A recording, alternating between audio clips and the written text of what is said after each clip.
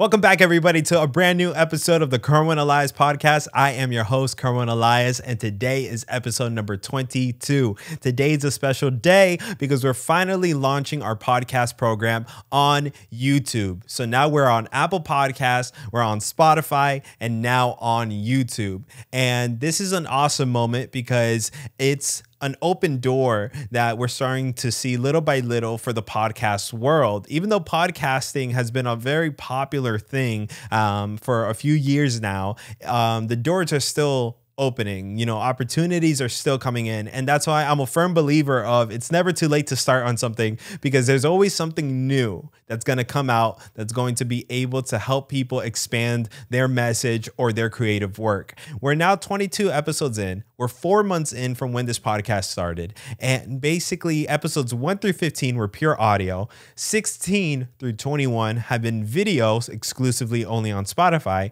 But now today, starting from episode 22, which is crazy now that I think of it, because I have this thing with the number 22, not to be superstitious. Everything I do is depending on God, but this is also another crazy thing that's happening, that we're finally opening the doors in this episode to YouTube. So basically, if you're someone that does have YouTube music, now you'll be able to find the podcast in an exclusive podcast file. So basically, you now have the option to listen to podcasts on YouTube music, just as you would use Apple Podcasts or Spotify, which is really cool because it's expanding the platform. It's really expanding it. And so basically now on my YouTube channel, you'll be able to see video content that, you know, I will be uploading. There's going to be videos that are going to be non-vlog on my, non-podcast on my YouTube channel. And so, you know, I plan on sharing a lot of cool things that are behind the scene. Basically,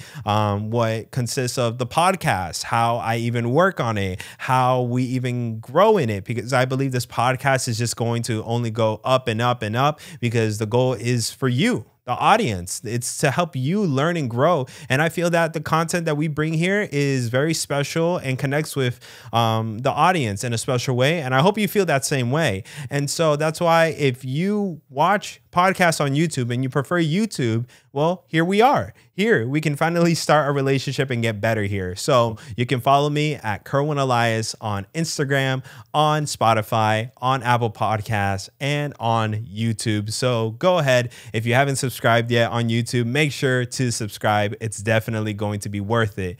And so on that note, let's get on with today's episode, episode 22. Episode 22 right now is a re-upload of a past episode that I used to have on my other podcast. This was recorded about last year in the month of July. So this is not an old episode, but it's almost a year old, and it's with Prophet Jo Naughton. Prophet Jo Naughton is a woman of God that I've had the pleasure to get to know through Prophet Kathy Leshner. And so I want to introduce this episode once more, because it's no longer available on the other channel. I wanted to re-upload it because it was such a blessing to hear her share her testimony, to hear her share all the wisdom and all the experiences that God has given her. And so on that note, we're going ahead to start with that episode, and there's a part 2, but that'll come next week. And that's why you got to subscribe. That's why you got to go ahead and join the family here as we continue to grow in our knowledge and in our understanding of who God is, who we are in God, and what is possible through God if we are willing to surrender a lot of things into his hands. We can get better from where we are. Right now is not the end. Today is not an impossibility. Tomorrow is not an impossibility. There is opportunity and there is hope every single day, as long as we allow ourselves to be impacted and involved with God in our lives. So on that note, thank you for tuning in. I love each and every one of you, and I hope you enjoyed this episode. All right, and today we have Prophet Jo Naughton with us. Can we give it up for Prophet Jo in the house? It's so surreal to have you here. We just finished off yesterday a conference, New Beginnings, Beyond Sight. And, it was just such a joy to have you here with us. And, you've come from so many hours away. And I don't know, what was your take on this whole experience of yesterday and today's service? Yesterday, to see hundreds of young people gathering. You know, after the pandemic, youth ministries are some of those parts of church life that really suffered a lot. Yeah. Because young people struggled with the isolation, with education not going the way it should have been going. And so a lot of churches have struggled. Yeah. To see this place just full of young people, hungry, attentive, with their hearts and mouths wide open. It was such a joy. I loved seeing what God is raising up through you. And you know, and thank you for that. Thank you. You know, it's a privilege and an honor to be a leader here, because it's been a journey, as I've shared with you, you know, behind the cameras. It's taken many years, and I think it was 3 years ago. This September, it'll be officially 3 years when I was ordained pastor. And so, you know, it's so amazing that the entire journey on becoming a pastor and leader has been such a blessing. And to be here sitting down with you in front of these cameras, we did a conference yesterday. Hey, being around you, having a conversation with you, to me is surreal. And it just is a testimony of the faithfulness of God. And so thank you for coming here, and thank you for taking the time to be part of this podcast, because, you know, I want to get straight into the reality that many people have in their minds, is that they think, oh, well, you know, blessings and goodness and open heavens are for people that are pastors, prophets, leaders. But yet we kind of forget that, you know, well, most people forget that you're human, you know, and I believe that's what actually makes you such an amazing messenger of the Lord, with how genuine you are. You don't come in, you know, with, you know, like a, you know, magician here to bring the smoke and air and get the oohs and ahs. You come very straightforward, and you even share a lot of your own personal testimony to show the goodness of God and the glory of God in your life. And so I want to get into the history of Jo Naughton. This is the Jo Naughton interview. So first off, where is Jo Naughton from, and how was her childhood like? Oof, that's one big question, one little question. Yeah. I'm from London in the UK. You were born in London? I was not born in London. I was born in a little village in the north of England. Outside of my bedroom window, I would see fields with cows. Yeah. And I was all like, I hated London. Yeah. As a child, I just thought, no, I would never want to live in that big smoky city. Yeah. Not knowing that God had called me there. Wow. But yes, so I'm from a little village, and you asked, what was your childhood like? Yeah. Yeah. Wow. You know. So I was born to a mother who, my mum is still alive. Yes. But she suffered with mental illness for the first 15 years of my life. She had several breakdowns. Mm-hmm. The first breakdown that she had was after I was born. Oh, wow. And she went into very deep postnatal depression. And as a result, really was not able to love me, to hold me. Mm-hmm. She would just leave me and walk away. And when I cried and screamed, she would just put her fingers in her ears and run away. Yeah. When I was 2, I fell in a pond. We had a pond in our garden. Yeah. I fell in the pond, and my mum was watching out the window. And in her heart, she just thought, well, she's better off dying.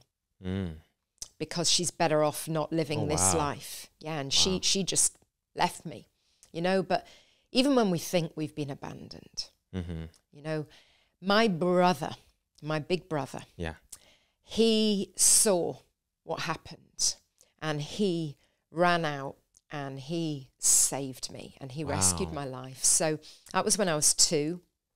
When I was 4, my mother heard voices. She was by this point very seriously mentally ill. Oh, wow. And she heard voices telling her she had to sacrifice my brother, my big brother, who was my knight in shining armor. Yeah. And he woke up in the middle of the night covered in blood. Oh, wow. And the emergency services were called. My mother was tried for attempted murder. And she was let off on grounds of diminished responsibility and because of the mental illness. Yeah.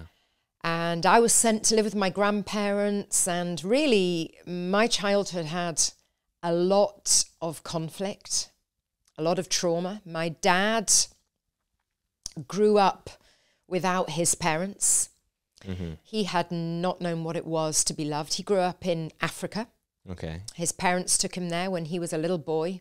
Oh, wow. And they just sent him away. And he was 3 years at a time, he wouldn't see them. Wow. They had their careers.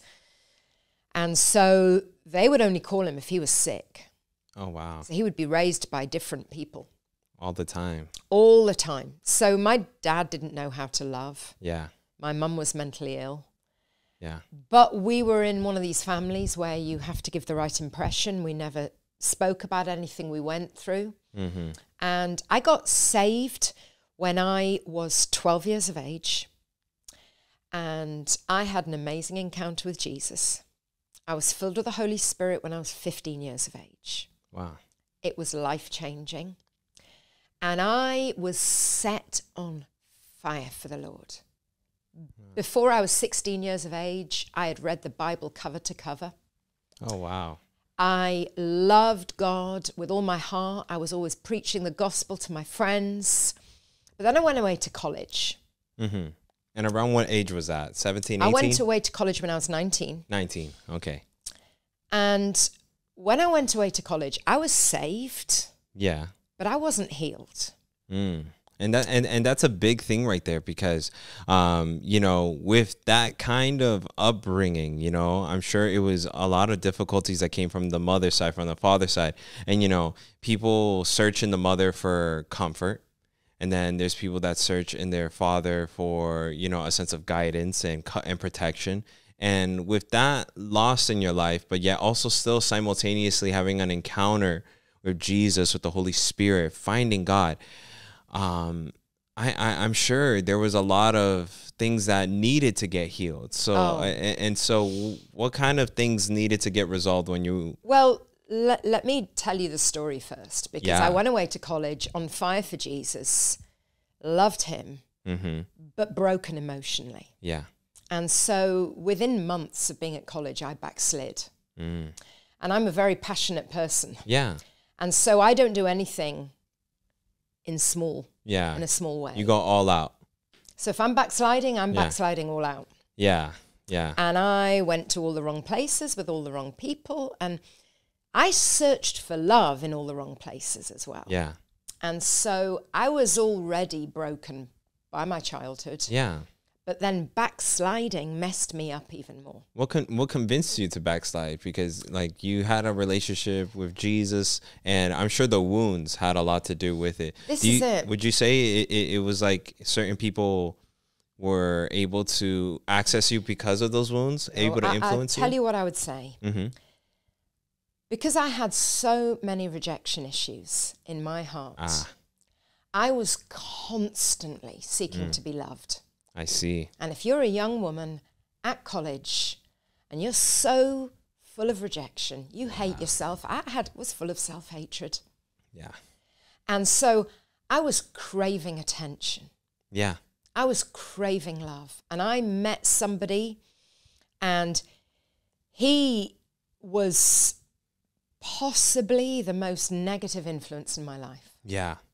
And really, that guy that I met in my first year of college, I can probably trace all my backslidings back to that point. Oh, wow. And this is why it's so important that we value our purity. Yes. And that we value ourselves, because if we know that we're valuable, then we'll know not just anyone is good enough for me. Yeah. So I got into this relationship, and it lasted on and off 5 years. Wow. And when I eventually developed the strength, I remember in the darkest days of that relationship, my greatest fear was that I'd marry that man. Oh, wow. I knew he was bad for me. It was a tormenting relationship, and that was my greatest fear. And I remember something inside me, because I would still be praying in the Spirit. Yeah. I would be crying out to God, but I didn't know how to get out. Yeah. I felt like someone who had an elastic cord around me, attached to this guy and to just backsliding and just the world. Yeah. And I felt that every time I tried to pull out, I was just bounce back. And I remember the day when suddenly this strength arose on the inside of me, and I had enough strength to end that relationship and to never go back. Wow. And it was a few months after that I moved in with some friends that I'd met at college, some girlfriends.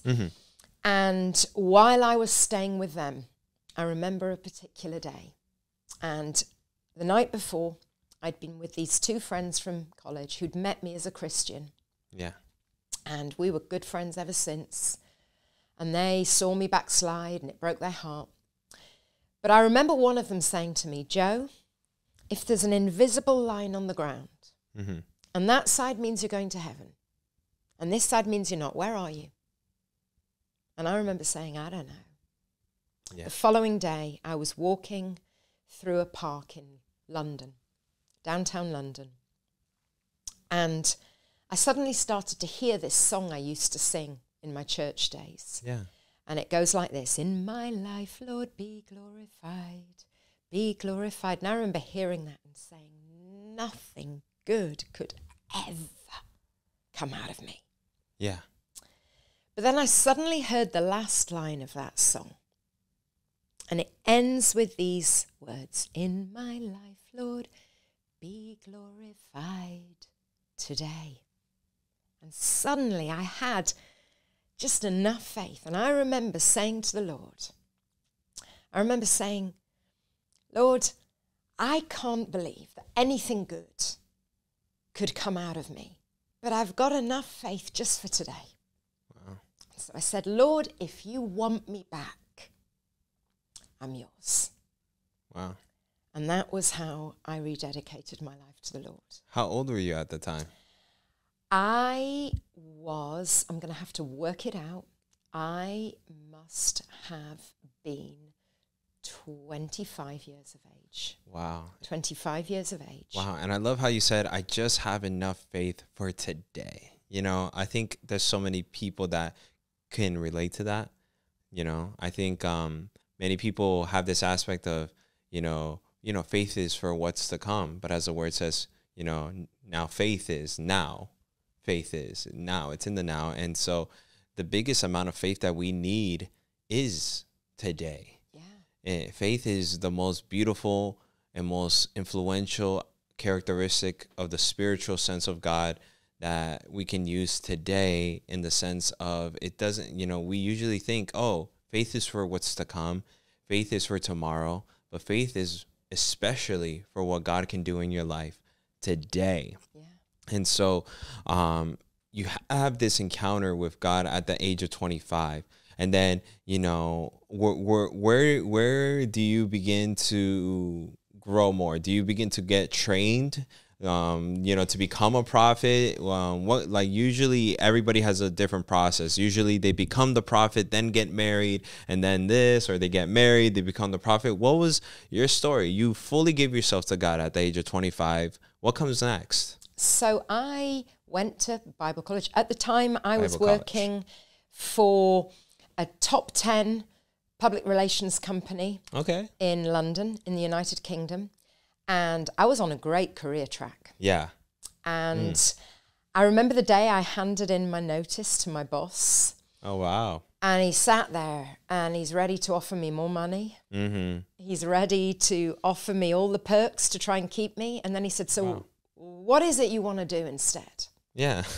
And I said, I want to go to Bible college. And he said, I can't compete with God. Look at that. So I went to Bible college. I was there for a year full time. And just towards the end of Bible college is when I met my husband. Oh, wow. And when we met, we just both knew that we were meant to be together. And We were engaged in 6 weeks. I don't recommend that for others. You met someone and then 6 weeks later engaged. And then married within 9 months. Wow. Oh my goodness. I even though I think there's a lot of young people that are like, yeah, I want that, you know? No, I mean, we did it because it was God's leading for us. Yeah, that sounds like a movie. Yeah. I mean, people coined a phrase in London. They would start to say, oh, it was a bit of a Paul and Joe. Oh, Paul and Joe. And what they meant was, it's this divine whirlwind. Oh, wow. Yeah, so we got married and I joined him. He had just planted the church that we now lead together. Yeah. So I joined him in ministry. But it was really getting married when I started gradually to discover how much hurt I was still carrying.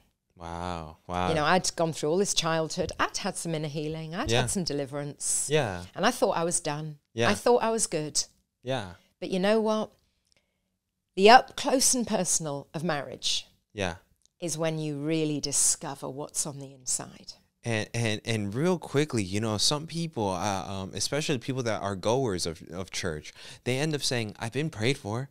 I've been delivered. Why isn't it gone already? But something that you said is that healing is not an instant thing. No, it's a journey. It's a journey. It's a journey. And I want that to be, you know, exhorted more to the people to not say that, oh, this pain is going to last you 10 years, 20 years, but to not give the concept either that, oh, you should be fine by now. You know, I think we as human beings look at other people that are hurting and say, why are you still mad about that? Why are you still angry about that? Why don't you just let go? And so I love that you mentioned that you've been prayed for. You've been gone through deliverance. But yet, why marriage? Why was it that marriage exposed a lot more, that made you realize a lot more, you know? Because when you're in that close, intimate relationship, you discover who you really are. Yeah. That person can touch your nerves. That person exposes what's on the inside of you. Yeah. If you want to know who you are, get married. Yeah. Like, don't get married for someone to make you happy. Yeah. Yeah. That's a great one. That's a great Get married and you'll discover who you really are. You'll discover your insecurities. You know, anytime my husband rushed, hung up quickly, went out off, you know, any time like that, I felt rejected. Yeah. Because all the issues from my childhood were now just being played out in my marriage. Yeah. Yeah. And 10 years into marriage, as I got married, I went back into secular work. Yeah. After I'd finished Bible college, the favor of God was surrounding me. I got promoted 5 times in 5 years. Wow. I worked for Prince Charles. Oh, wow. I ran events in Buckingham Palace with the Queen, with the Prime Minister, with celebrities, captains of industry. I got headhunted to sit on the board to become a VP of the world's biggest PR company. Wow, that's awesome. So God was just promoting me, but this is the thing I want you to hear. Yeah. 10 years into marriage, I'd been praying, Lord, I want you to transform me into the woman who can really fulfill my destiny. Wow. I want to become the woman my husband deserves. And I would see these pictures of the multitudes, and I kept saying, Lord, make me that woman who can fulfill this vision. Yeah. So 10 years into marriage, 10 years into ministry together with my husband, I'm at lunch at a pastor's conference, sitting opposite a prophet. She looks across the table at me. Imagine beginning a prophetic word like this. She said, the problem with you, Jo. What a way to start a word. The problem with you. Yeah, I wouldn't know how to act, honestly. She said, the problem with you, Jo, is it's all about position. And I remember saying nothing. Yeah. And there's 2 reasons why I said nothing. Number 1, I loved God with all my heart. With all my heart. But every job title that I've just listed, every achievement gave me a sense of validation. Wow. Even being called pastor by our people made me feel like I was somebody. Yeah, like some self-worth. It gave me self-worth. And so I said nothing. But then she continued. She said, the honest truth is you have never faced the issues from your childhood. And after a little bit of denial, I suddenly broke down. Yeah. I was in a restaurant, a couple of hundred people eating lunch. I was surrounded by pastors whose opinions meant far too much to me. And I broke down and I wept and wept and wept. Wow. As God revealed my truth to me. And my truth was this: if you're to strip away all the job titles, all the roles, all the achievements, just Jo, I'm not enough. And that was the beginning of my healing journey. And it was a journey. I was on my healing journey from that day forth for at least 2 years, maybe longer. Wow. Wow. But this is the thing. Yeah. You see, when we've got pain, when we've got buried trauma, when we've got unresolved issues, they're like roots. And those roots always produce fruits. And the fruits are things like insecurity, Yeah. self-consciousness, worrying what people think, Yeah. defensiveness, trust issues, Yeah. being guarded. These are all just fruits.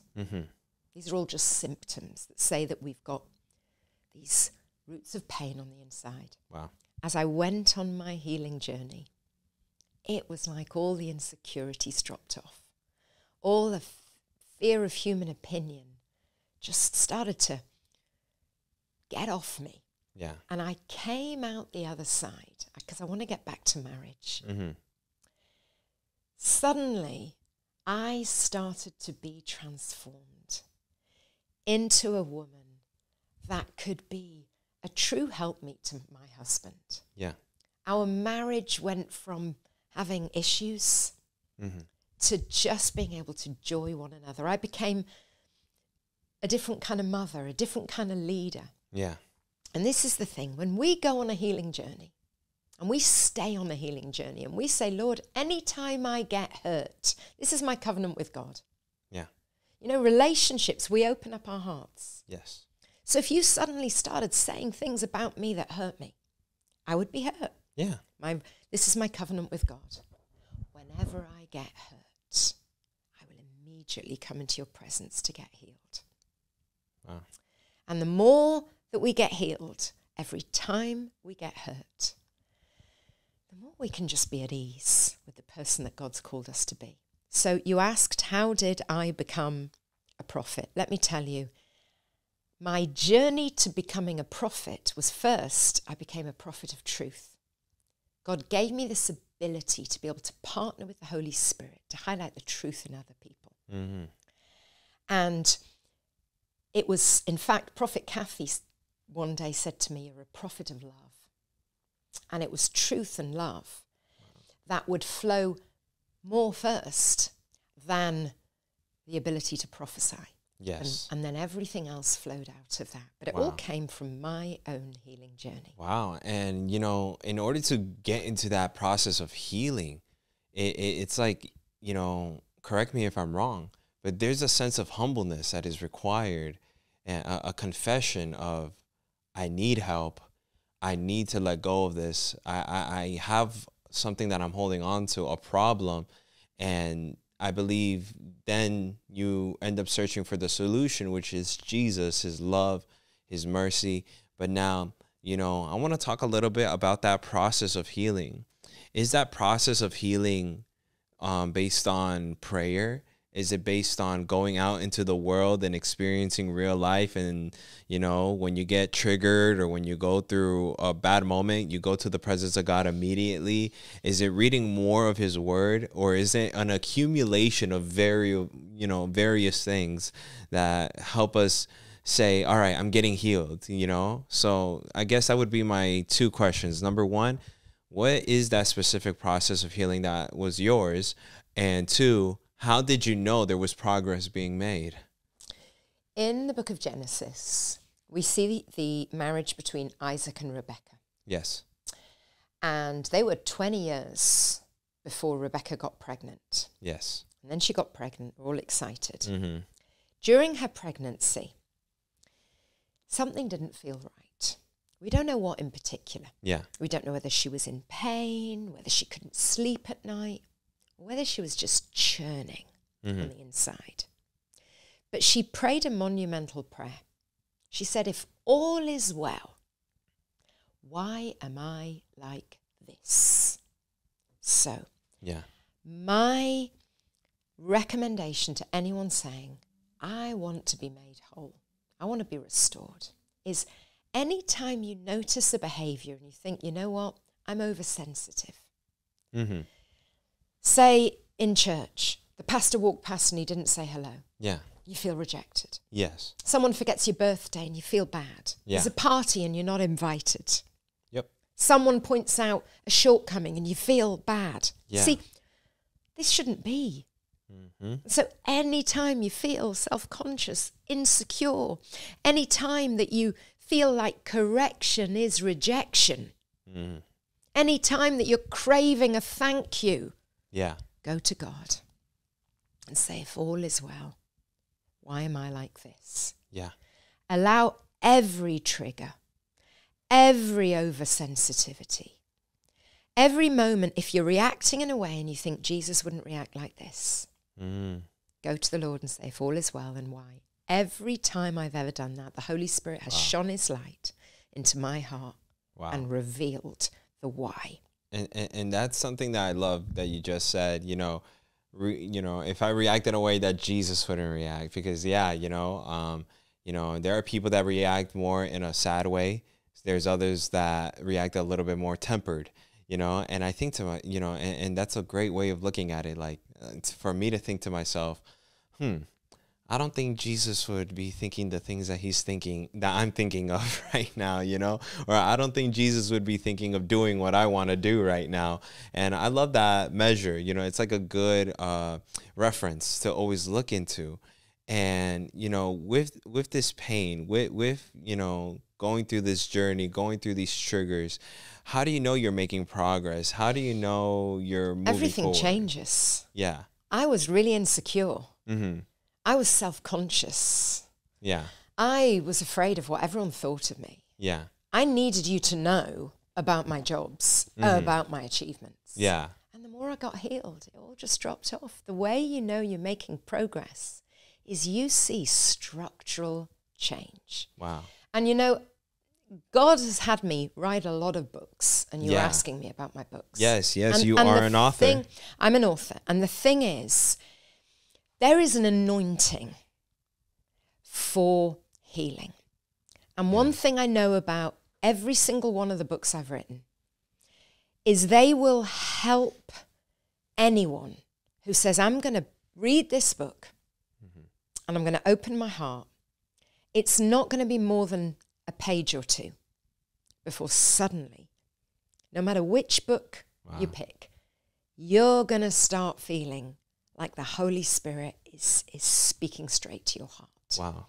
And so we can go on our own journey, but there is an anointing. And I know that God has called me to carry this anointing to help others.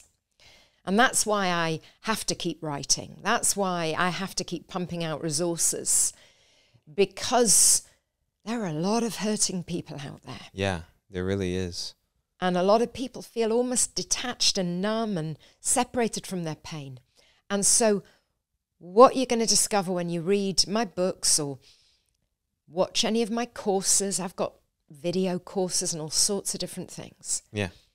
Is God's going to meet with you, with anyone who does this, and he's going to start that healing journey.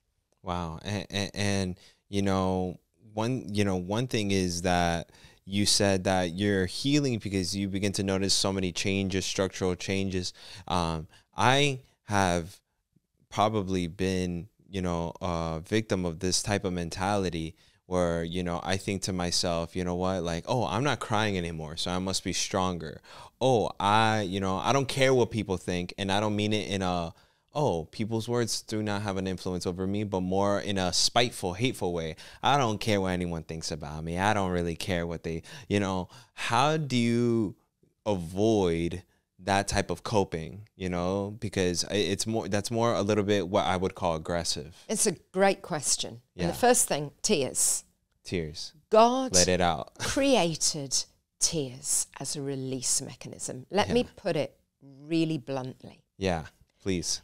We get toxins physically out of our bodies by urinating. Yes, correct. We get emotional toxins out of our souls by weeping.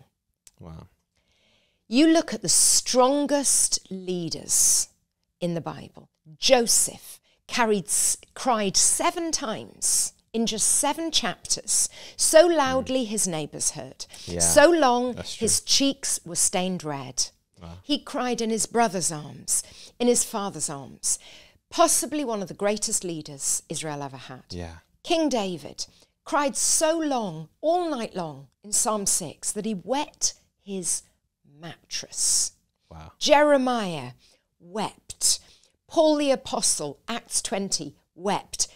Jesus, of course. You see, when we say, I'm not going to cry, we're actually trying to shut down a God-designed mechanism for releasing pain. Wow. And so, listen, why would God say, and it's in the Bible, it's not just some fable, that I hold your tears in a bottle. Yeah. If every tear wasn't precious to the Lord, it doesn't even just say that. It says that he holds our tears in a bottle and he writes about them. Wow. You look at it in his book.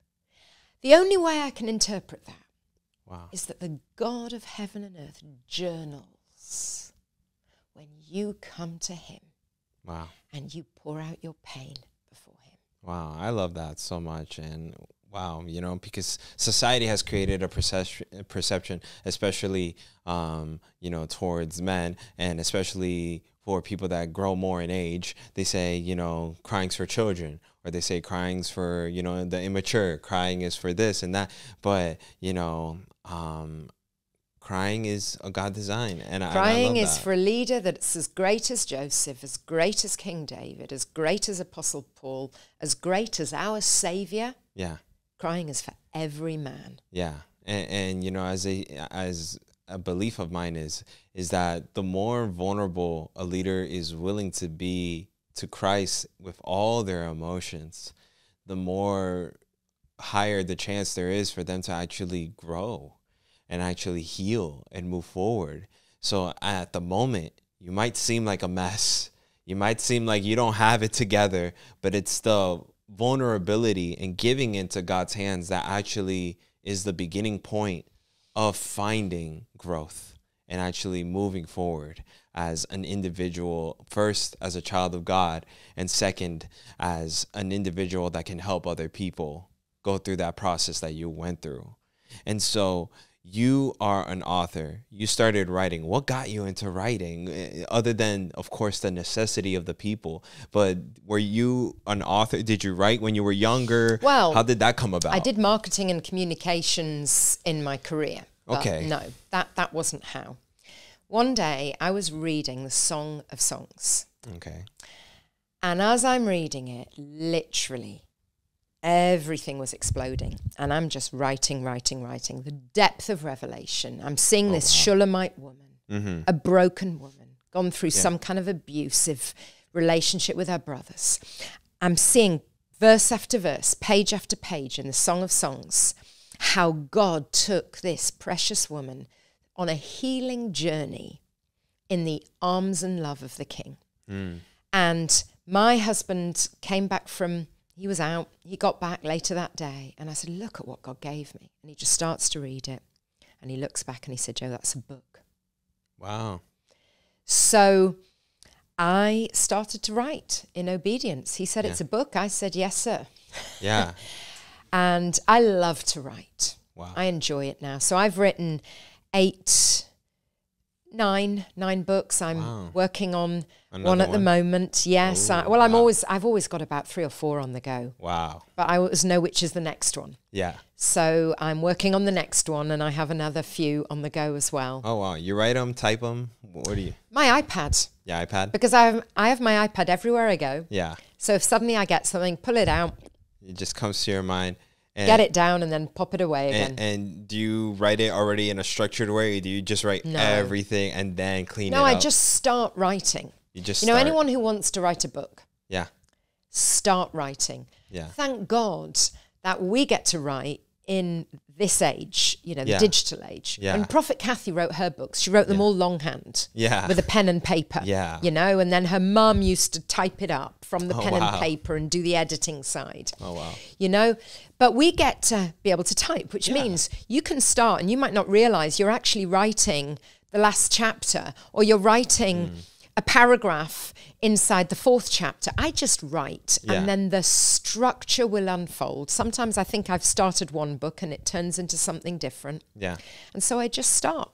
Yeah. Wow. And by God's grace, I keep writing. Wow. Wow. And I know you will, because I believe the Lord just keeps giving you more and more and more. And so now tell me about your how would I say it, reputation so far. You know, how many nations have you traveled? How many places have you been to? Well, I asked you when you first came here, how many states have you been to in the United States? Yeah, so I haven't added up, but let me try with the US. I mean, I've ministered in California, Texas, New Jersey, New York, Pennsylvania, Ohio, North Carolina, Georgia, Florida. That's the ones I can remember. And then outside, I've ministered in South Africa. I'll start with Africa. So South Africa, Kenya, Uganda, Ghana. I've ministered in Dubai. I ministered at the biggest church in the Middle East. Oh, wow. I was at the biggest church in the Middle East, and I was the first ever woman that they'd ever had preach in 24 years in a culture where women do not speak. Wow. And I remember the first 10 minutes, I'm like, oh my goodness, I feel very female. All these eyes staring at me. Yeah. And then suddenly God started to minister and they forgot. Yeah. But so Dubai, I've ministered in Pakistan. I've ministered in many European nations, in Romania, in Norway, in Denmark, in Switzerland, in Sweden, in Spain, in Italy. But I've never sat down and written it all down. But many places. Wow. Yeah. And that's amazing to know that where you started, where you grew up, you would look out the window and you saw, you know, the plains and cows, and to be everywhere you've been. You know, and something you told me earlier is just where God is willing to grab people from, you know, just like Saul, you know, willing to grab them from the tribe of Benjamin, to be able to grab people from what people aren't ready expecting, you know. It's like, you know, He chooses the foolish things of this world. Yeah. To confound the wise. Exactly. Yep. Just as the word says, exactly as that. And so it's amazing to see where you are now and where you're going to be. And truly, I believe your life is a testament of surrender, consistent surrender. If I can describe the testimony of Jo Naughton and every other individual that has been able to help others find healing, is that it requires a lot of surrender and humbleness in order to even minister in that kind of level. You know, we live in a society where, you know, what is mostly applauded is, you know, and I'm not saying this in a negative way, but usually the culture of the church where the person carries much knowledge and wisdom, and I believe that all those things are wonderful, but I believe the root of so many things is deliverance. I believe, you know, deliverance, and of course the revelation of that deliverance is what sets so many people free. And I love it, because to me it's that I rather have a pure heart before the Lord than know so much about the Lord, say, I casted out demons in your name, I did so much, and then come to him and he says, I don't know who you are. I never knew thee. You know, I don't know who you used my name, but I don't know anything about you. And so if there's advice that you would give to anybody else that says, you know, I feel like I have a traumatic past. I feel like I have things that I can't heal from. I have things that I don't know. I don't really know if I could ever get out of this. What words of life, hope that could you give to someone that's thinking like that right now? There is no trauma, no tragedy, no pain, no abuse that God cannot completely heal if we will surrender. And let me tell you what we surrender. We surrender our right to remain the way we were. Yeah. We surrender our reason for being. That's a big one. The way we are. That's a really big one because we hold on to our reasons. Yeah. If we will surrender it all, God can heal anyone. I've seen too many total transformations to doubt that there is no one that God cannot heal. And he's able, and he's willing, and he's waiting. Wow. And so, you know, the simple answer is there's hope. There's always hope. So much hope. And the people who've come through some of the most difficult journeys are the people who, out the other side of their healing process, will have the most to give. Yeah. Yeah, that's something that I don't think many people really understand that. But I think it's the people that are willing to say, the ones that are willing to sacrifice the most and give the most to God and let go of themselves are the ones that are willing, that have an anointing to give so much more to the people.